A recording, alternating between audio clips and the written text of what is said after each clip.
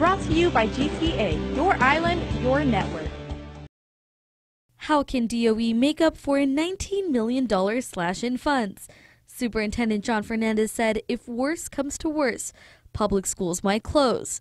Now, President of the Guam Federation of Teachers, Sanjay Sharma, says he thinks it should be charter schools that shut their doors. Now, if there will be any school closures, I would prefer that we close up some of our charter schools as opposed to our public schools. When the legislature passed the laws for charter schools to offer charter schools, there's been no additional revenue source identified for that. So we can't afford new charter schools unless the government is willing to raise its taxes or to make the proper cuts to keep charter schools and public schools open. He says it's a, quote, luxury item DOE can afford.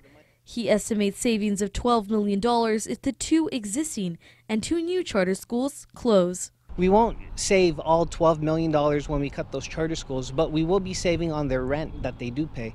Now, that's a substantial amount, but to have 4 new schools in operation that weren't in operation a decade ago, we just don't have the funds for that.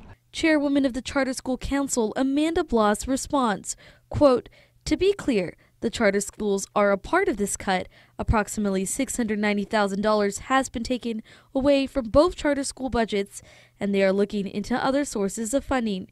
And she adds that, quote, should the charter schools close, at least 1,300 students will be displaced, forcing them to rejoin the island's public school system. Meantime, Professor Ron McNitch, during a legislative public hearing for his appointment to the Guam Education Board, stating his opinion on charter schools in general.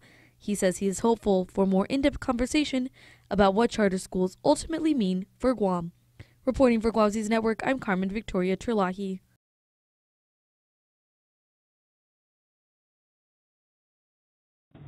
Brought to you by GTA, your island, your network.